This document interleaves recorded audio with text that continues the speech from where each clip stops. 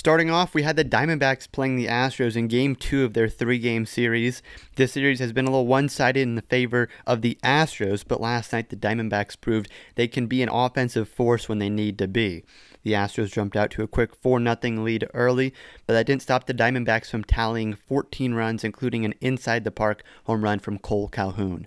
Next, we had the Giants playing the Rockies at Coors Field. This one was a close matchup as anticipated. However, a 3-run blast by Giants first baseman Brandon Belt in the 4th inning proved to be the deciding factor in this 4-3 win for the Giants. The Dodgers faced the Padres in the finale of their 3-game series in San Diego. This matchup was close as each team seemed to answer the other's scoring in each half inning. The Padres scored 2 runs after the 7th inning and nearly tied it up in the 9th inning if it wasn't for a Chris Taylor double play outfield assist to get Trent Grisham at the plate and end the game.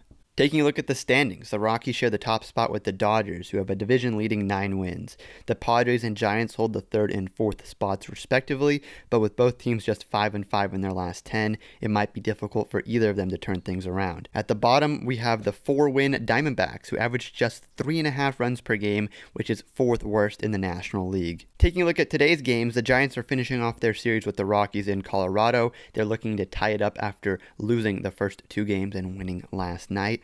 Tyler Anderson will be on the mound for the Giants, facing off against Rockies pitcher Kyle Freeland. The Diamondbacks will continue their series with the Astros in Arizona. The Diamondbacks will be looking to take Game 3 and the series win after a rocky start to the season, which saw them lose 4 of their first 6 games. Both players to watch today are in the Giants-Rockies game. Giants utility man Wilmer Flores has held his own against Rockies pitcher Kyle Freeland in 13 previous at-bats.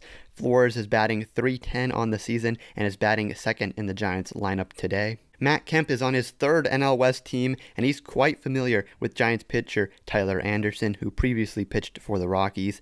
Kemp has 2 bombs off Anderson and has an impressive slugging percentage as well.